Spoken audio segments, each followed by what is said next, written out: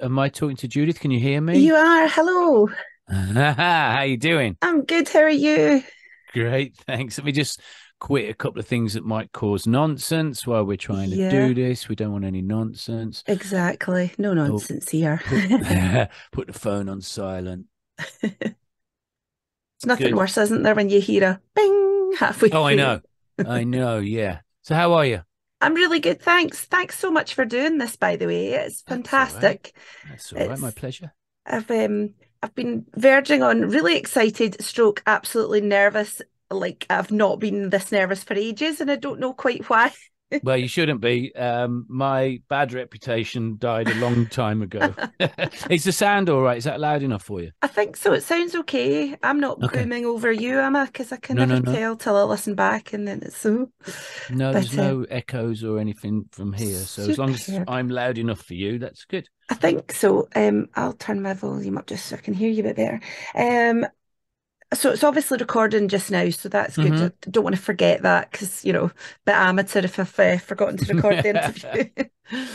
um, is there anything that I can't ask you? Not that I'm going to be like prying completely into your No, if life, there's but anything I don't want to answer, I won't answer it. So, yes, that seems reasonable. And my plan would be obviously I'll try and sort of edit down the audio just to put some bits into my radio shows, and then I'll put the Zoom up on YouTube at the end if you're happy enough, and you sure. know, just have it as a wee video for folk to watch, hopefully. Yeah, no problem. Awesome.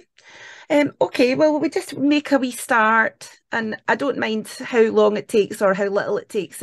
Have you got any? I put an hour on the Zoom, but that wasn't to sort of I tie you down. really, oh, okay, it's longer than I was expecting. I need to be somewhere. If we could keep it to like about a half hour, Certainly. that would be great. That's fine, no bother at all. Thank you very much. Okay. Okay, so welcome. Thank you for doing this, Miles. Can I call you Miles? Is it Yeah, Milo? whatever you like, I'll answer to pretty much anything these days. I'll keep it clean then. Um, so obviously at the moment, we'll talk a wee bit about your solo tour if you want, because I think that'll be something that's clearly taking up a bit of your time. How's it all going out on the road just now? Really good. It's just me sitting on a stool, cracking a few jokes, playing a few tunes for 90 minutes. And because of the forced absence of being on stage because of COVID Mm, and all that. And I'd actually got quite sick of doing acoustic gigs by about summer 2019. yeah, So when we couldn't do it through the lockdowns, it worked out great for me. I needed a rest from it, yeah. and then going back to it last September or October, I think I started doing acoustic gigs again. I was really surprised at how much I enjoyed it. And that's still going on. I really enjoy every night. Yeah, it's Yeah. great. Are you mixing it up? Do you do just purely solo material? Do you do any Wonder stuff while you're out by yourself? Oh, it's mostly the Wonder stuff. Ah, okay. Yes, probably like 10 or 15 minutes of it is non-Wonder stuff. People do ask me why don't I do more from solo records or records that I've done with Eric and Knuckles over the years. Mhm. And the truth is, I kind of lose half of the audience when I do those songs. When I'm very lucky, like everything seems to sell out wherever I'm going. I mean, they're very small rooms, Yeah, but I think people just want to hear familiar stuff, and not everybody carried on buying every yeah, single record I put out. So, and I don't care. I'm fine with that. I'm fine with that. yeah. Well, I mean, I have to say, because we went to see you last year. I mean, we've seen you loads of times, but we went to see you last year on the Never Loved Elvis tour. And I remember coming away from it, and that was what me and my friends were saying, that you go and you just like you forget that you know every song, every word to every song, and it's such an lovely experience going to see you guys. I don't know what it is, but well, I think it's because I can't believe that it's like 30 years since these albums came out. Yeah, we've heard them a lot, haven't we? You I have, think but particularly with Never Loved Elvis, it's quite a joyful record. yeah, Um, the same isn't true of Construction from the Modern Idiot, which is what we're touring this July. yeah, Um, although I think musically that it's quite joyful. I was just on a call with Malk Treese, our guitarist, because I like to make these little teaser videos to put on YouTube to Yeah. say tickets are on sale and here's Hmm. me rehearsing. Um, and a lot of it, I mean, things like I Wish 'Em All Dead, Cabin Fever, Storm Drain, which is a three we've looked at today. I haven't played them since 1993 or Yeah. 94. And I Yeah. think this thing, Swell, we never played live. I think I'm quite right in saying that. So Uh-huh. Mount works them out, and then we have little FaceTimes, and he's like, well, you could do this. Because my plan is not to play guitar Okay. um, on a lot, at least 8 of the songs from Construction, because we got Mark Gemini Thwaite playing guitar with us now. Yeah. He's a genius, and he works everything out perfectly. So we don't need me clattering away in the background while Malk and MGT get it all right. And then also a lot of these songs, that's my dog Winky in the background. Hello, Um, Winky. hold on. Shut it! Thanks.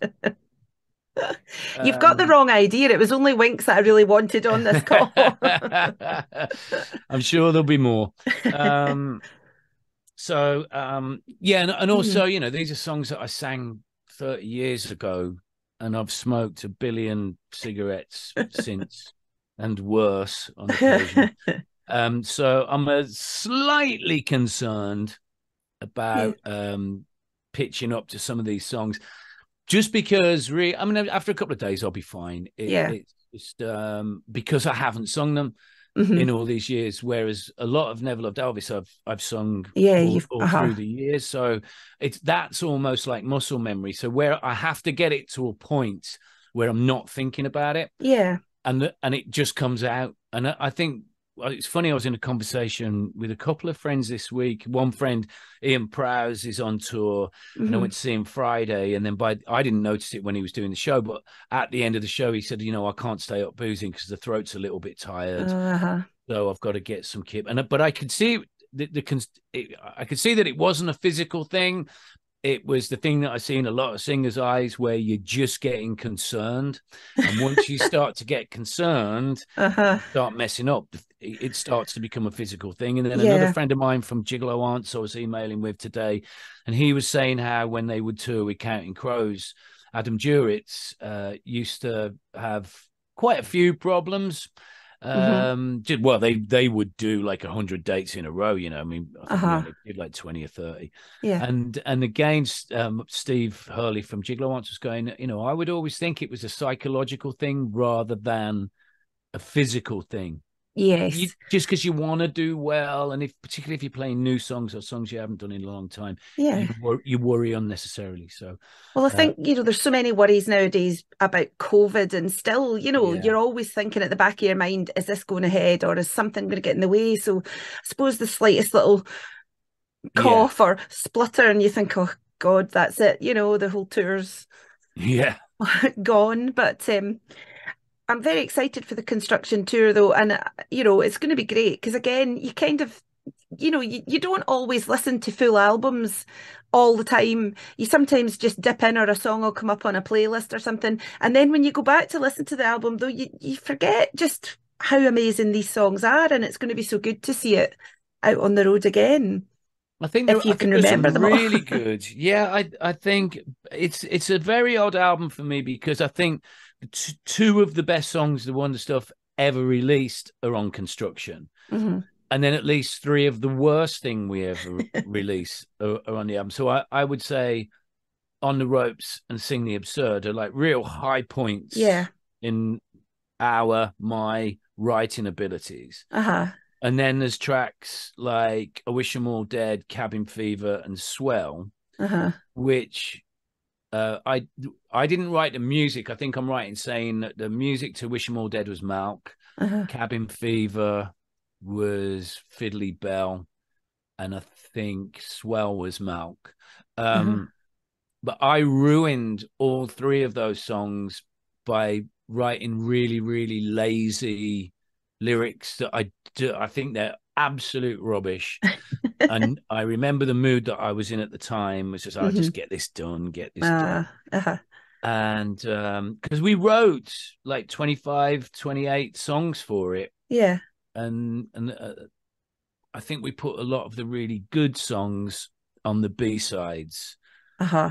So it's entirely my fault. It's nobody else's fault. I ruined three really good bits of music with lazy lyrics. Because I So was going to say to you, you know, I mean, you've obviously written millions of songs, but there must be some that maybe you don't prefer to sing anymore, or not necessarily just the ones that are like I was going to say the cliches. You know, if you ask anybody, do they know anything by the Wonder stuff? I guess they always say Size of a Cow, which I think if I were you, I'd be annoyed about that no, because, I love it. I love yeah, Size of a Cow.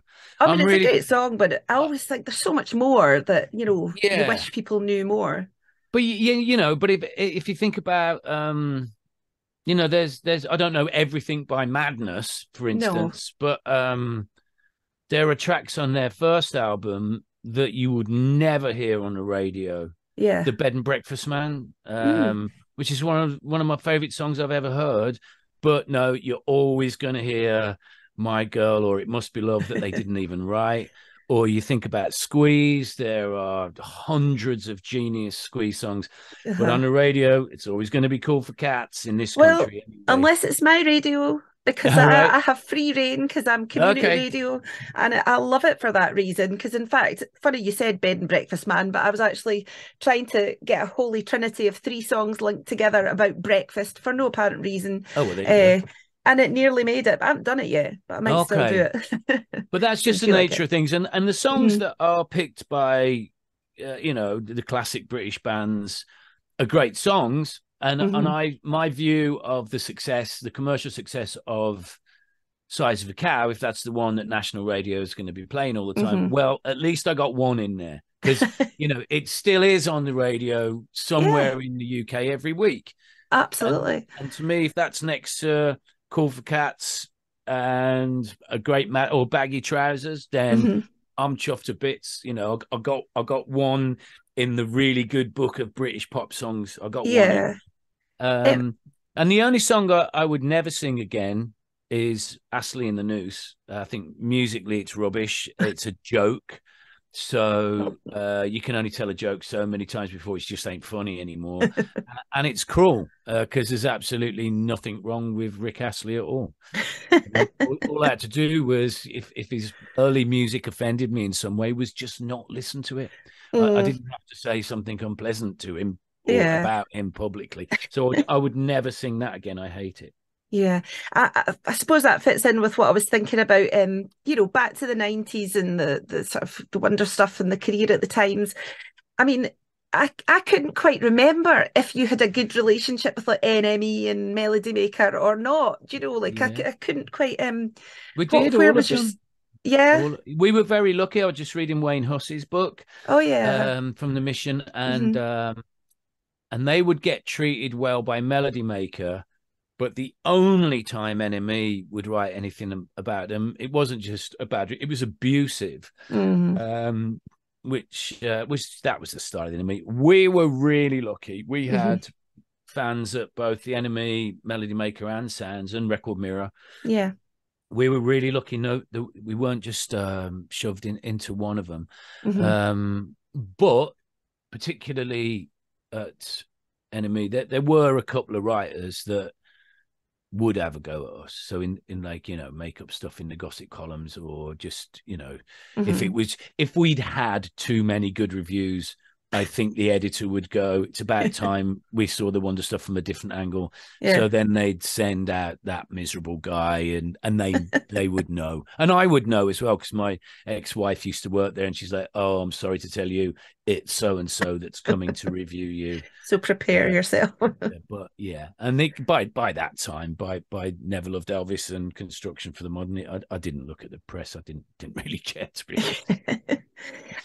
So can we talk about lockdown? Because obviously, as you sort of touched upon there, I think before we started recording, or proper talking, it was obviously a strange old time, but you were one of these artists that, well, I don't know if you embraced it or if you were just as bored as anything and you wanted to do something on a Saturday afternoon.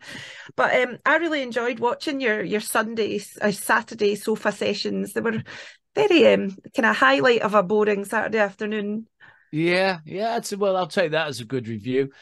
Um, No, and my good friend again, Ian Prowse, he started the Friday night ones, and it didn't occur to me at all. I'm not a very good self promoter, so even though my mate's doing this, Mm-hmm. the thought didn't occur to me. Oh, I should do something like this.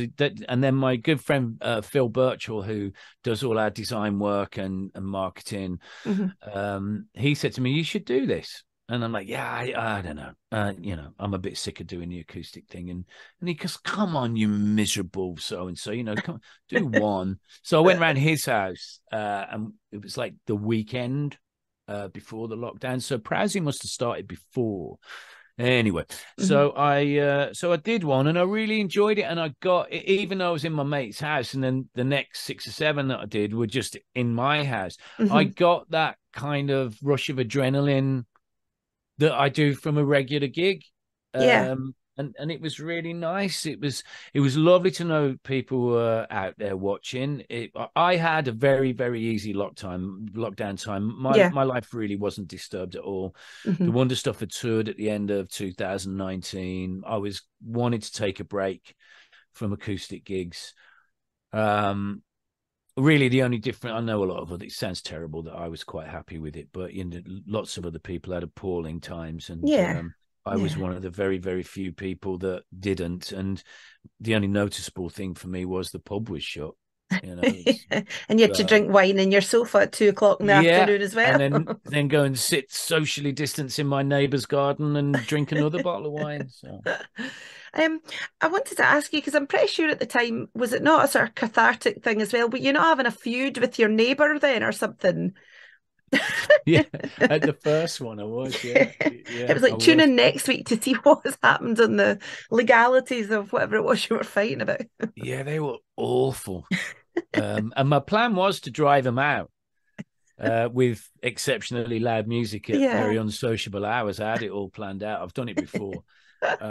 They were interlopers anyway. They I think they only owned that house for about 2 years, and I've been here Mm. 28 years. So Oh I was well, I was going to. totally. I In with the felt I had bricks. seniority. But I think after the row that we had, I think they decided like as soon as they could put it on the market, so the one row was enough. And now I have the greatest neighbours in the world. Oh, It's brilliant. that's good. That's Mm, nice. It's worked out well. Um, yeah. it was also a great opportunity to just ogle all your Gretsch guitars when you were on a Saturday afternoon. I do like them. You have a lovely. Have you got all Gretsch, or have you got any that aren't? No, the two acoustic guitars, the black one and the white Uh-huh. one. This black one that I've just been doing a bit of rehearsing with Mal. Yeah, That's a Gretsch, and then I've got a yeah. white acoustic that's in the lounge. That's a Gretsch, and then that white one on the wall there, that's an Antoria, and then I've got two more of those that are blonde wood. Uh-huh.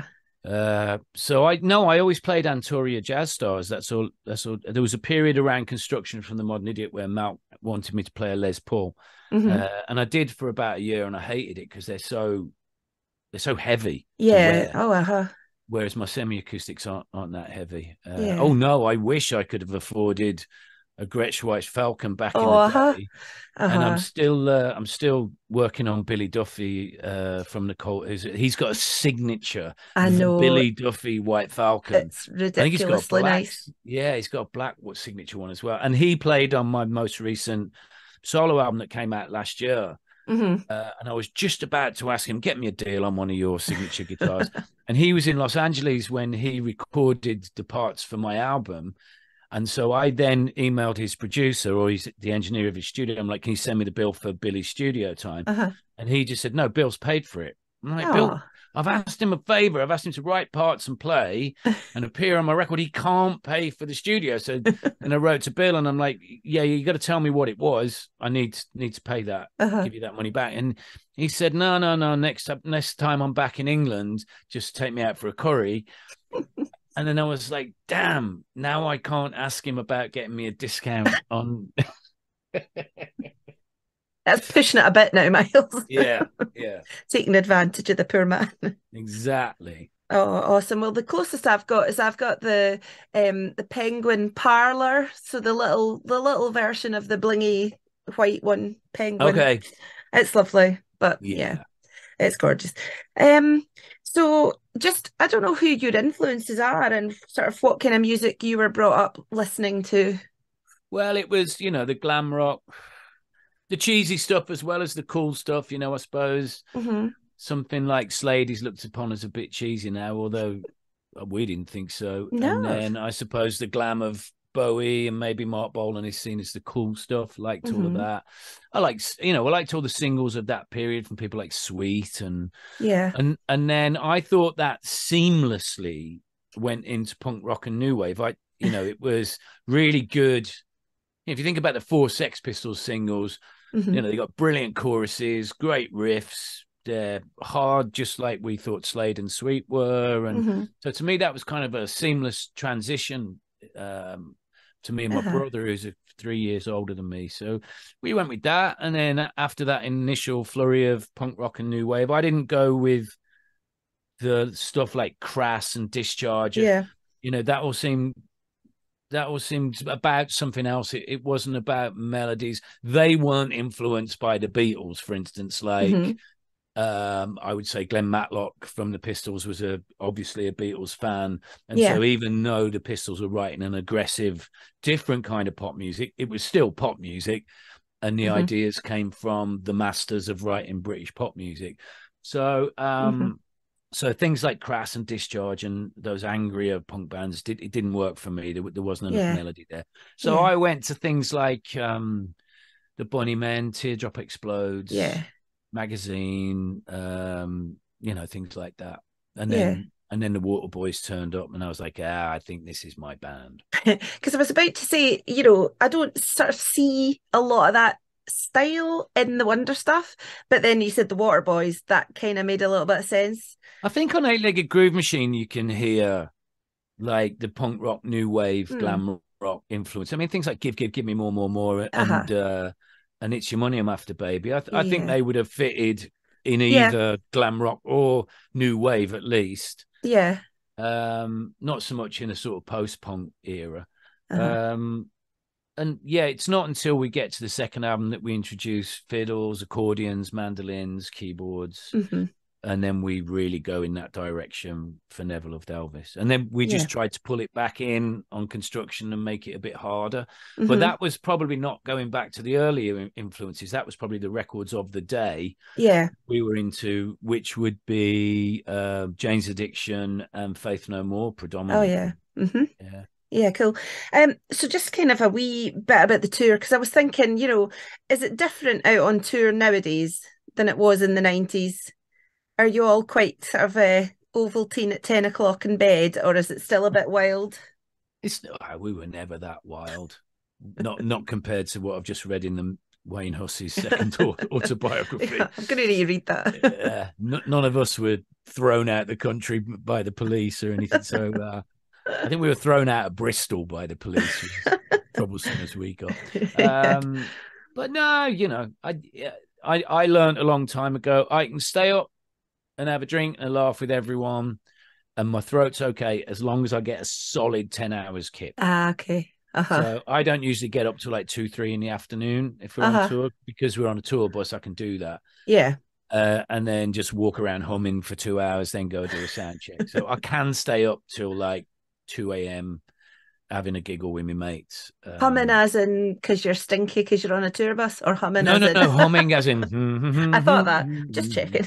yeah, warms your voice up all day. It's better than talking. Ah, Uh, okay, fair just enough. to warm it up. Yeah. So yeah, we were never crazy, but we No. have a wee bit of social time after every gig. Yeah. Yeah. Yes, no, that's good. It's cool. Um, what do you when do you think, if you can ever say this, when would you stop being in the wonder stuff? When do you think, or do you think you can just keep going and you'll always have something new to write? Um, I think it's up to the other members, really. I think if any one person left now, Hmm. um, I I'm not in the mood to ever try and replace anybody else. Yeah. Um, Mostly because this lineup, in terms of musicianship, is the best we've ever had. Uh-huh. So if Pete Howard wanted to hang up his sticks, then I would never find anyone Yeah. as good as Pete. Uh-huh. We all get on so well. If Erica, Erica lives out in Paris, she's got her own Mhm. music career. If she ever said, that she didn't want to do it anymore, then I know I would never find anyone as Yeah. hardworking and as talented as her. So Yeah. I think if anyone left, then I wouldn't carry on. Uh-huh. But then you would kind of end it on a high, wouldn't you? Oh As you yeah, say, rather than sort of scrappling about trying to find a yeah, somebody you don't really want there. Um, exactly. I've absolutely no idea. Have I done half an hour? That might be about that. I don't want to keep you We too are long. really, yeah. Get 5 more minutes. Get your most important questions in, and then I'm My going to have most to important run. questions are: why did you grow your hair again? Because it was all short in lockdown. What made you decide? Well, I don't have to do anything. It just does it. You were No, just happy you could still grow it, weren't you? So you yeah. Well, I did. got off the end of the 2019 tour, and Christmas Eve, I just went zap, got rid of it, and I'm like, oh, that feels better, Uh-huh. because I was definitely going to take 2020 off. But then what happened. Mm-hmm. I'm like, oh, we're all taking 2020 off. And I thought I would never go out and do an anniversary tour of construction. Uh-huh. But my friend Phil talked me into it. Turns out the rest of the band wanted to do it. Uh, Um, and so I thought, well, I think people I think people expect the singer in the Wonder Stuff to have long hair. So I just left it. well, And it was kind of like your sort of trademark. It was quite odd when you didn't have it, and then when I saw you'd grown it again, I thought, that's the normal service has been resumed. And have you got any more albums you're going to do this sort of anniversary tour of? Because I'm trying to do the maths, but we've got another few years till Eight Legged Groove Machine can go for its anniversary. So Yeah, that would be a 40-year anniversary, I suppose, in 2028. No, I'm not thinking that far ahead. I mean, no. I think we've talked in the last year about doing a 10th Wonder Stuff album. I think Hmm. it'd be nice to round it off on 10. I ain't really got any ideas at the moment. Yeah. No doubt when we get into rehearsals in July, I'll ask everybody else got anything. See how we get on. I think everyone wants to do one, and it makes sense to round it off at 10. Yeah. Um, You're but yeah, I'm not thinking about it at the minute. no. Well, you've got construction to get through first, and Yeah. you've obviously got that kind of in the two parts. I've got my tickets for Birmingham at the end of the year, so that'll be a nice pre-Christmas Ah, great. treat.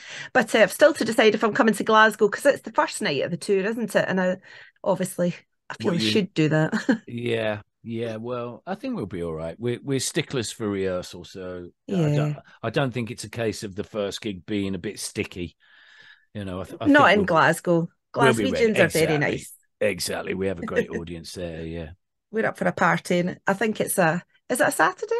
Is I it? have no No, I idea. can't remember now.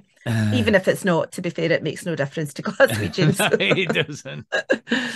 Well, I'm going to let you go because you've got Okay. lots of things to do. But thank you so much for spending a wee bit of time talking to me. That's very much Oh, lovely. appreciated. No, I'm more than happy. Thanks for asking me. No worries. And yeah, we'll see you out on tour very soon then. Yeah, cool. Awesome. All right. Thanks, Judith. Thank you very much. And I'll All speak right. to you later. Thank Okay. you. See you again. See Bye. you. Bye. Bye bye.